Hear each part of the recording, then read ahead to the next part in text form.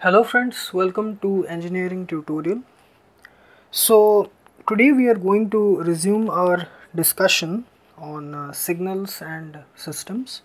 So far the signals and system topic is concerned. We discussed the basic introductory concepts related to signals, some basic concepts related to the various types of signals that are used for the analysis of this whole system, various types of systems. So in this video we are going to discuss some basic operations that are performed on signals. Okay, the basic operations on signals.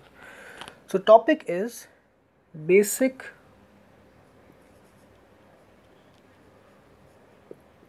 operations on signals.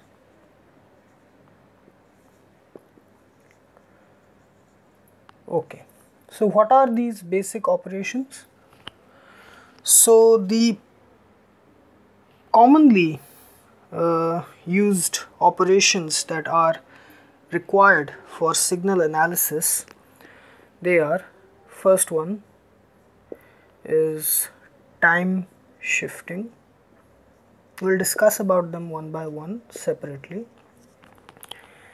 The second one is time reversal operation.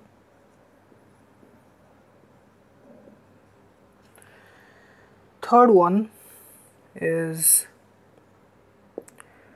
time scaling.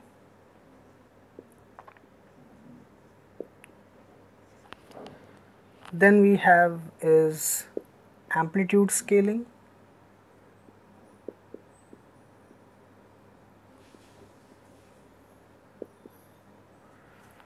Then fifth one is signal addition.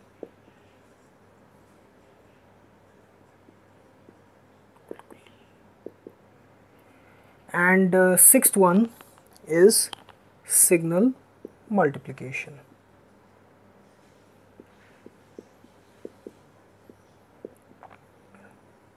Okay, so these are the common operations that are performed on signals: time shifting, time reversal, time scaling, amplitude scaling, addition of signals, and multiplication of signals.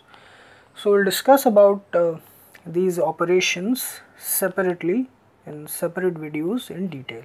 Okay, so the first thing which we are going to discuss is the time shifting. Okay, in this order. So the first operation that we are going to discuss with respect to the signals is time shifting. So basically what this operation is that we shift the signal, okay, in the time domain, the time axis, okay, either to the left or right. Okay, so this is basically that we shift the signal along the time axis, which is the horizontal axis, which is normally taken as the time axis. So basically time shifting is that. Okay, so let us demonstrate time shifting operation. Okay, so let us say we have a signal, a continuous time signal xt.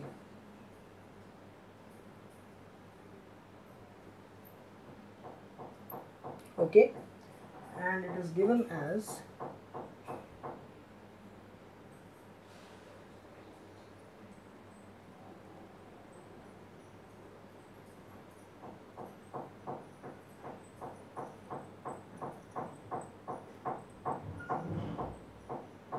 this. This is the continuous time domain signal xt, where we can write xt is equal to 2 from 0 to 2, that is 0 equal to t and equal to 2. T is lesser than equal to 2 and greater than equal to 0, and 0 elsewhere. Okay, everywhere it is 0. Now here the time shifting operation can be done in two ways.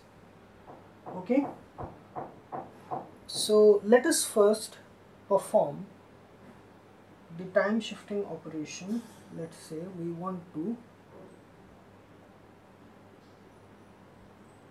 perform this operation. Okay, x t minus 2. Okay, so this is the signal. We will require some space, so let us erase that. We have to perform this shifting operation, x t minus 2. So how will we do that? For that, what we have to do is that we have to create a new signal. Okay, let's say yt, and we equate it with this shifting, the shifted signal that we want to perform. Yt is equal to xt minus 2. So we have created this new signal yt, and we have equated it with this shifting operation, the shifted signal that we want to perform, the operation that we want to perform.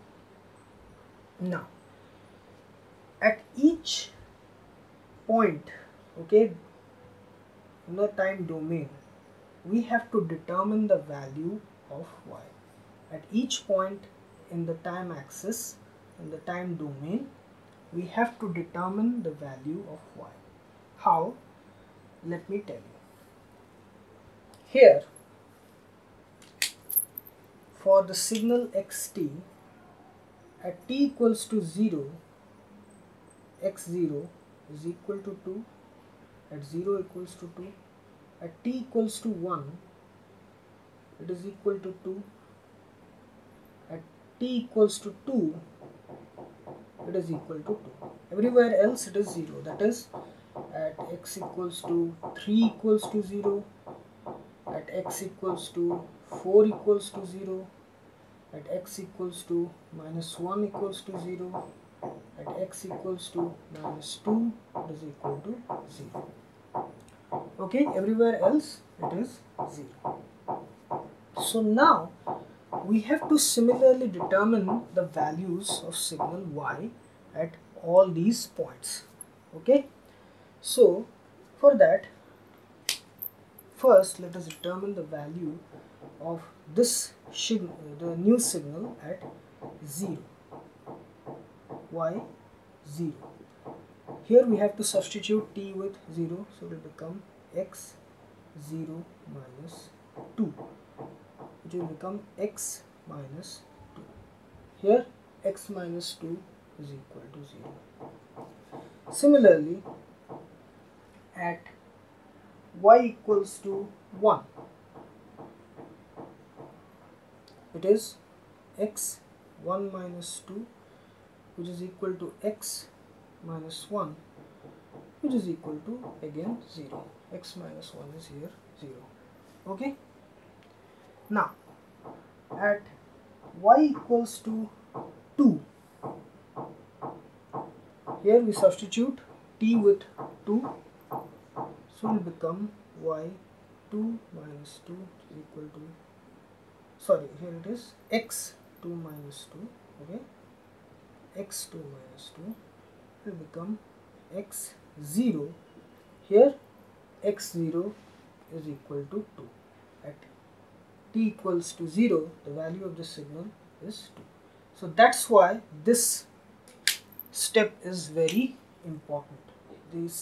We have equated the new signal that we have created yt with this shifting operation, this signal. yt is equal to xt minus 2, because we can determine the values of yt at all these points by equating it with xt minus 2 from the different values of the signal xt.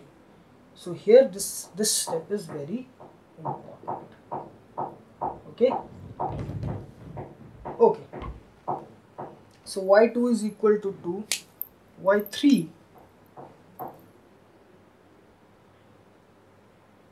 is equal to, here we substitute t with 3, that is x3 minus 2, which is equal to x1, again x1 is equal to 2 here, y4 is equal to x4 minus 2, which is equal to x2,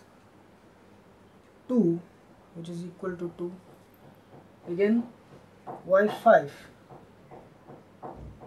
is equal to x5 minus 2, which is equal to x3, which will be 0, because at t equals to 3 it is 0. At t equals to 3 it is 0. xt is equal to 0. So x3 is equal to 0. So the points that are important for us is this: y at 2, 3 and 4. Okay, the value of y at points 2, 3 and 4. There the values are 2, 2 and 2.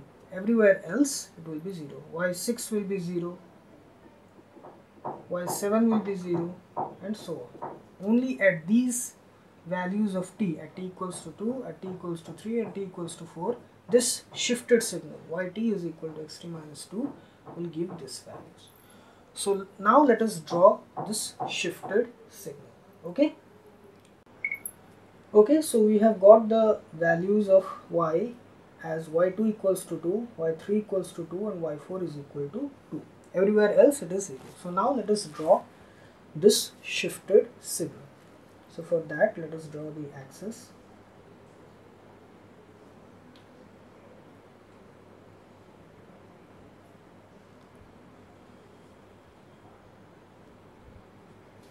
Okay, so here it is, yt is equal to xt minus 2. This is the important step. 0, 1, 2. It is 1, 2, 3, 4, 5. Okay. So everywhere else it is 0. At 2, 3 and 4 it is 2. So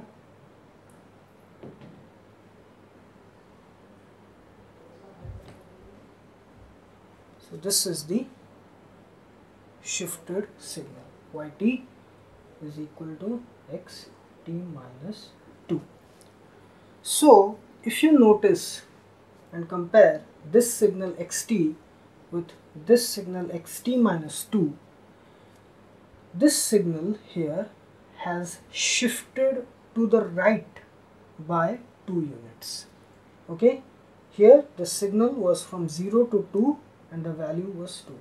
Here the shifted signal xt minus 2 is from 2 to 4, the value as constant 2. So here this signal xt has shifted by 2 units to the right here, this shifted signal. Okay, so this is the original signal xt and this is the time shifted signal xt minus 2, which has shifted by 2 units to the right.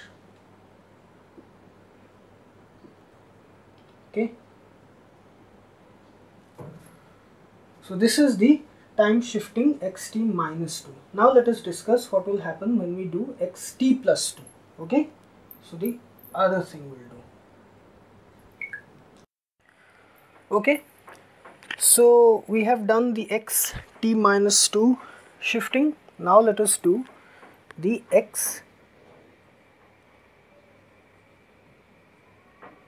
t plus 2, this shifting operation. Okay, so for that again we have to create a new signal yt again and equate it with this xt plus 2. This is the very important step which defines the whole shifting operation.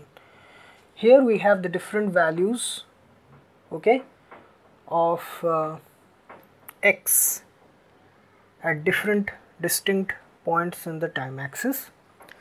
So now let us determine the values of y. Okay, y at 0 is equal to, we'll substitute t with 0, it is x 0 plus 2, which is equal to x2 equals to 2. Okay, x2 is equal to 2. Again y1 is equal to x0 plus, sorry, this is 1, we'll substitute t with 1, sorry, x1 plus 2 equal to x3.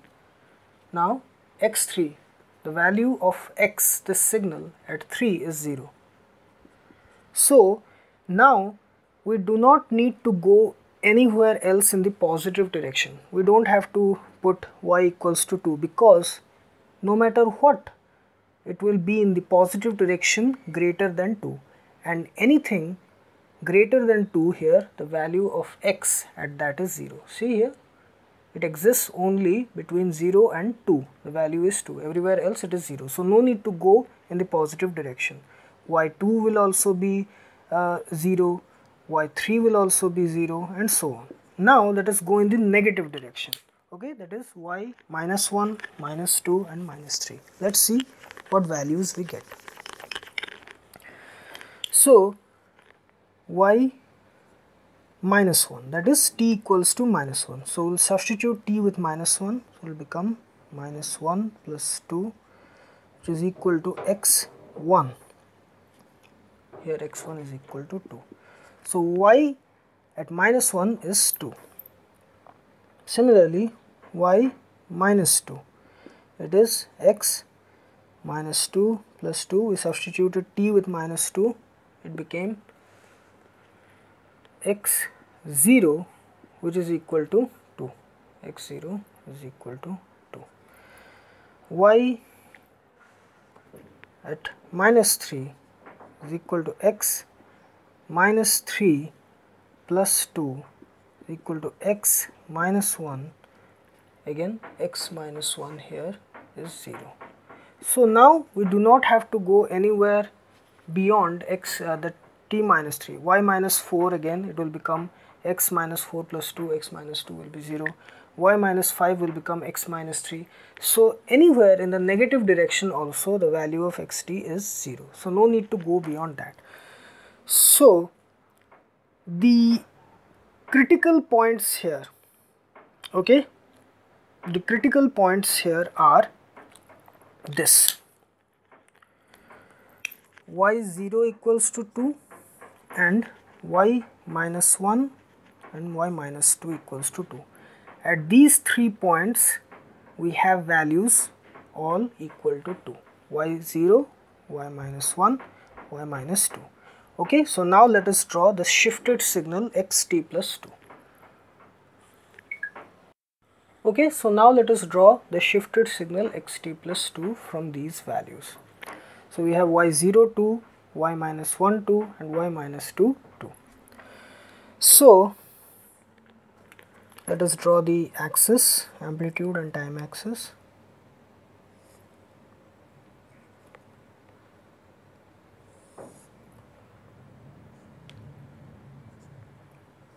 This is yt is equal to x t plus 2.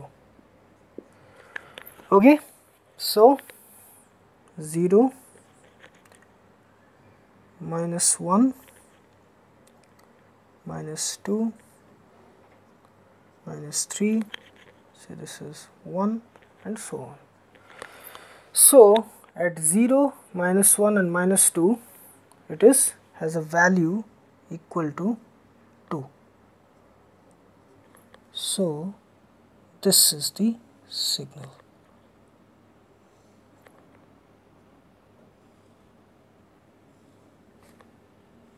Everywhere else it is 0. Okay, so this is the shifted signal, time shifted signal, yt is equal to xt plus 2. So here if you compare this signal xt plus 2 with the original signal xt, it has shifted, this signal here has shifted by 2 units to the left. Okay, it has shifted by 2 units to the left. Here it was from 0 to 2 in the positive axis, the value was 2. Here it is from minus 2 to 0 in the negative axis. So this signal here xt, when we perform this shifting operation xt plus 2, it has shifted by 2 units to the left. Okay, so here it is 2 units to the left. In xt minus 2, it was shifting 2 units to the right. In t plus 2, it has shifted by 2 units to the left. Okay, so this is the both time shifting operations, xt minus 2 and xt plus 2. Okay. Okay, so let us conclude this whole discussion. Here first we have this original signal xt, from 0 to 2 it has a value 2 and everywhere else it is 0. Here first we performed this shifting operation xt minus 2. As a result of this shifting operation, this signal, original signal xt, shifted by 2 units to the right, xt minus 2. Okay, the whole signal shifted 2 units to the right.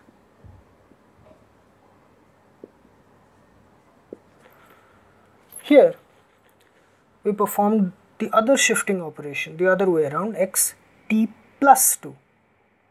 Here this original signal xt shifted 2 units to the left.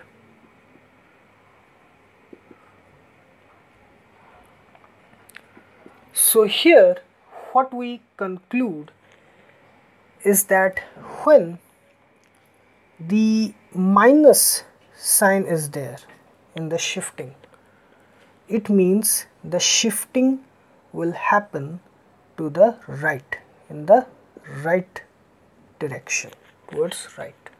And when plus sign is there, the shifting will happen to the left. And by how much amount the shifting will take place, will occur, it is governed by this t minus, let's say capital T units, or t plus capital 2 units. So here the shifting will occur by t units, okay, t units to the right. Here also it will occur by t units, but because of the plus sign, the shifting will occur to the left.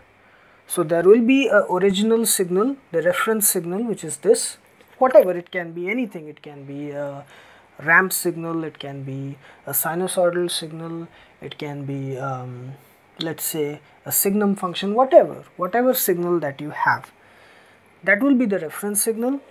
And when time shifting will happen, it will either be in this way or this way, minus or plus. Remember always, minus means the shifting will happen to the right. Okay, do not the mistake that happens when somebody is getting started with this is that they think that minus means the shifting will take place to the left, plus means the shifting will take place to the right. But it's a normal mistake, but you have to remember this. Minus means the shifting will take place to the right, plus means the shifting will take place to the left, and by how much amount it is determined by this factor after the symbol, the sign. Minus t, t units to the right, plus t, t units to the left from the reference position, this reference signal. Okay, so this is the time shifting operation of signals. Okay, so I hope you like this video, and please subscribe my channel Engineering Tutorial for more such videos related to electrical, electronics, instrumentation and communication engineering. Have a great day. Thank you very much.